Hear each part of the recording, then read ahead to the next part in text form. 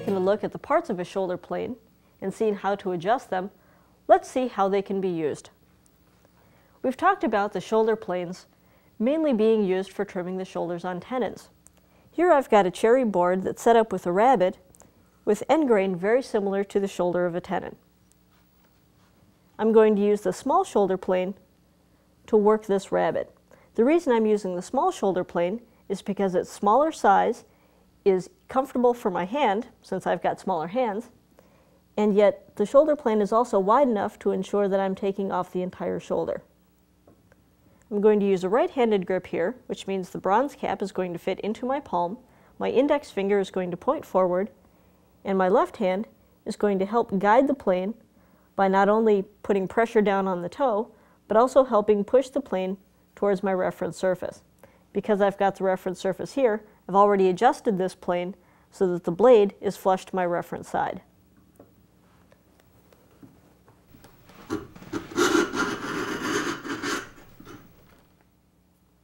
That is a beautiful end grain shaving.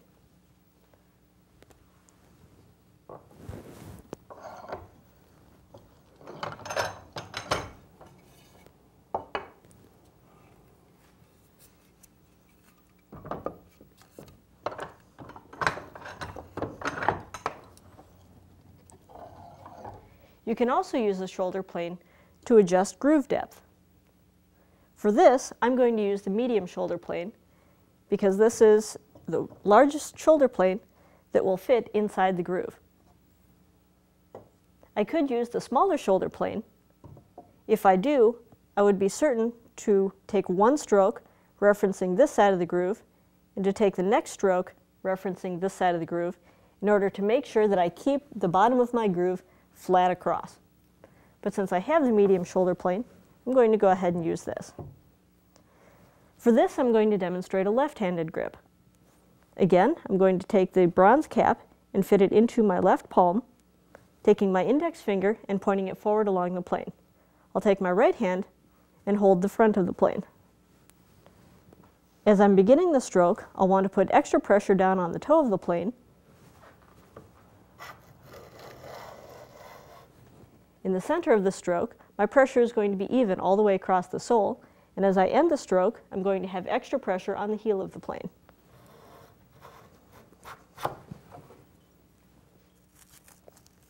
This is a thicker shaving, because at this point, I'm trying to go ahead and bring that groove down. So I'm taking off extra material when working a groove.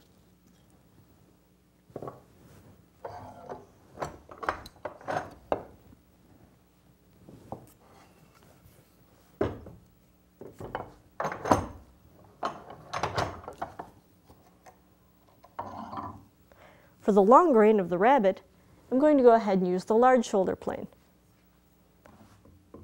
The large shoulder plane will come out along the rabbet here and has lots of mass in order to take off the material.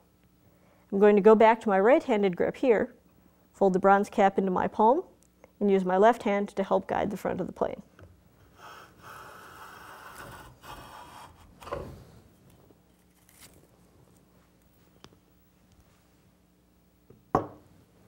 This is just a small sampling of the types of joints and work that you can do with the shoulder planes. Now let's take a look at how to take care of your planes. After each use, we recommend wiping down your planes with a light coat of camellia oil. This lightweight oil will help prevent rust from forming on your plane. If you spray a rag, you'll only put on the light coat that's needed. You can then use the rag to wipe down the plane. By taking the same rag and storing it in a baggie for future use, you'll eventually saturate the rag with oil. Therefore, you won't need to add fresh oil onto the rag each time, and you'll be able to conserve the oil that you've purchased. For longer-term storage or for transport, we recommend plain socks. These socks are treated with silicone to help prevent rust from forming, and if you're transporting your plane, they'll help protect your plane from dents and dings along the way. If you do get rust on your plane, consider using a Sandflex block. The Sandflex blocks are a light abrasive in a binder, and they act very much like a rust eraser.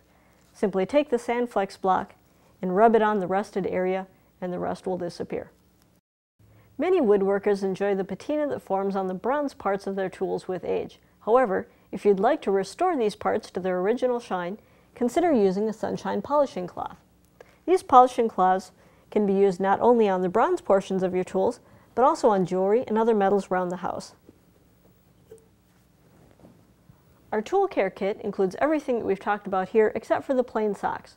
But what it does include is ferropack paper, which is a rust preventative paper that you can use to wrap your planes in, and a small block of wax, which can be used to lubricate your plane soles to make planing easier.